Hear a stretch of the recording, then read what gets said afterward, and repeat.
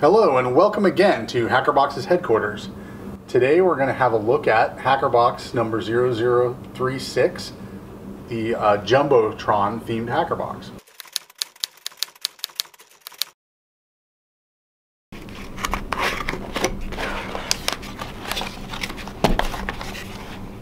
Alright, so right off the bat we have a indicator to the box guide at HackerBoxes.com. Be sure to check that out. And the star of this box is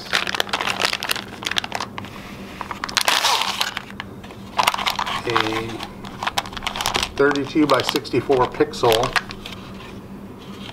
RGB pixel matrix. And these are the same types of panels that are used in a large array to make large video displays such as JumboTrons. It has a nice digital interface and a big hefty power supply input. Also in the box we have a power supply cable that needs 5 volts. A little bit of detail in the guide about how to hook that up, and that clips right onto the panel. And then we have a nice ESP32 development board for driving this, controlling the LED array there, and a game controller module that can also be interfaced to onto the ESP32 module. So we have basically a computer module that can drive the LED matrix, and then a controller with both the XY joystick and also a Z click and 4 buttons that can be used as input to the ESP32 module. We have a lot of female jumper wires that can be used to interface between the controller and the display on these 2 headers, and then also between the controller and the joystick controller. Alright.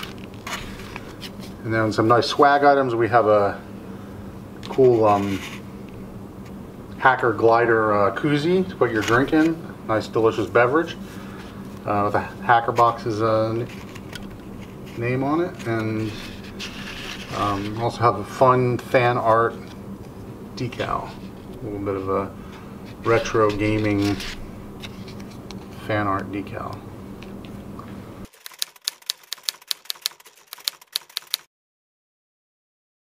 Alright, and to wire all these items up, we have the ESP32 that has several inputs dedicated to this joystick controller, and then there are some outputs from this ESP32 wired to the 64 by 32 LED matrix. And then there's a 5 volt power supply coming in that provides the kind of a higher current to this display, but then also has a 5 volt tapped off going to the VIN on the ESP32 controller. There's obviously wiring information on all of this on the box guide to check out, but let's power it up. And this little demo program is available on the box guide, and it has 4 different modes. So one mode just shows how to draw some text onto the array. This one just shows some random snow. This mode draws some random lines. It's very reminiscent of a lot of programs we used to write on the Commodores and Apple IIs way back in the 80s. And then in this mode, you can move a little set of 4 pixels around using the joystick. And then when you press the joystick down, the pixels turn red. And so definitely load up that sample program. It uses a pretty simple library for writing out to the the LED array, and then look through the code and just try to get a feeling for how the controller is read. The X and Y are actually little potentiometers, so they're analog values. They're done with the analog read. And then these 4 buttons and the Z button on the joystick are are just digital inputs. And then you can also see how the library is accessed for the LED matrix to draw individual pixels or lines or to output text. Check out that sample video, and after you have a look at that, there are some other examples that other people have done with these panels. Some people have done various games, alarm clock, weather stations, things like that. I mean, obviously with this type of a big display, there's a lot of different things you can do that might be useful. You know, internet clock, internet radio display, and things like that. So that should be pretty fun to play with. Hope you enjoy that, and hope you are able to maybe share some of your code or examples that you're able to do. We'll add them to the box guide if you'd like. Just shoot us a message and let us know.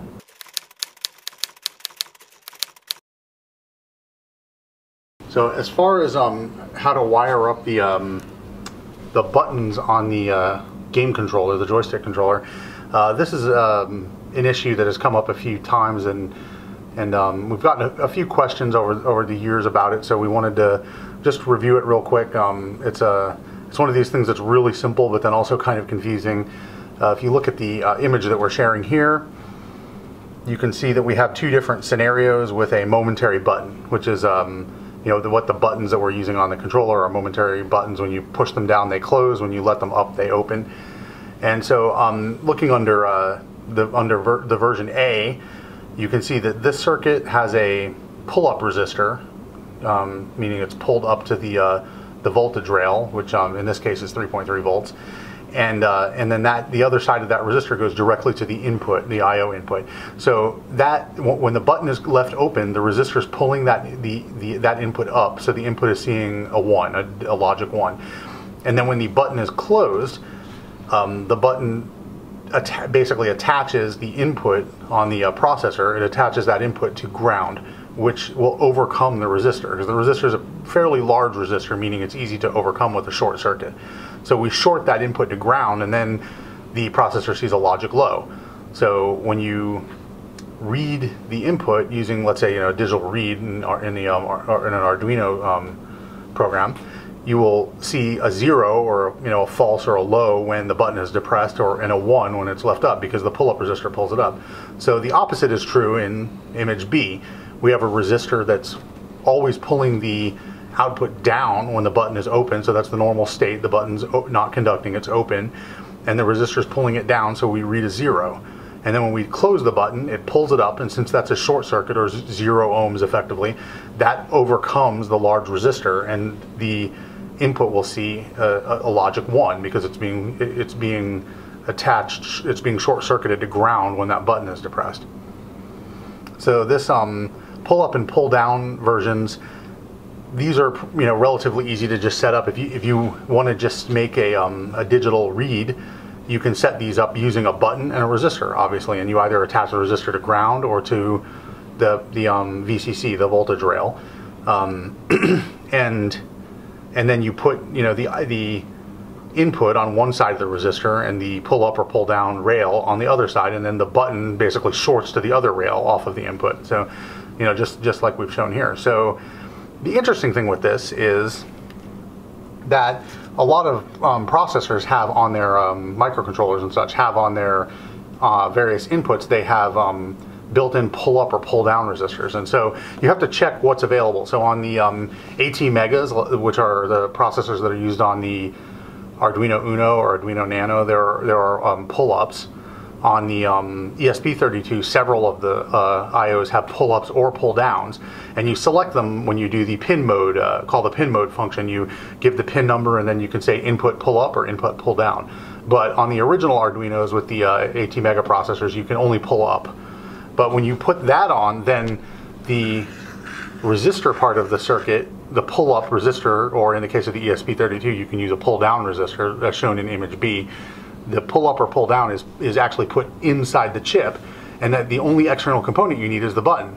So for example, on this game controller, there are no pull-up, pull-down resistors, so you have to use the ones inside the microcontroller, and then the buttons are the only external component. So if you look at the code, you'll see that the pin mode in the setup block in the demo code for this box, you'll see that the there's a again in the setup function loop, there's a setup function call. There's a pin mode for each of the K1 through K4, and then the Z button, and they all have the pin mode set to input pull up, which as shown in image A, so that the resistor is actually used inside the chip, and then the only external component is the actual button on the little red game controller. So hopefully that adds a little bit of clarity to how these buttons work, even though there isn't a resistor.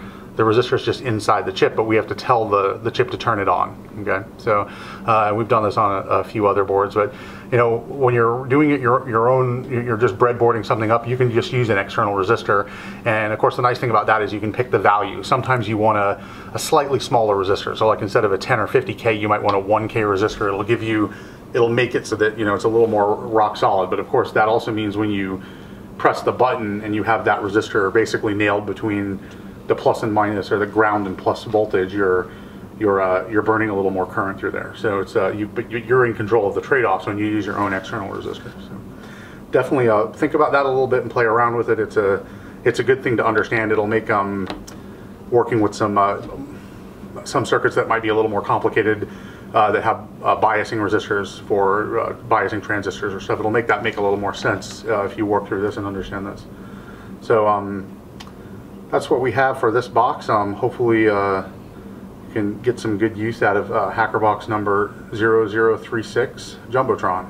Okay, thanks for being with us today and following along with our projects and what we're working on.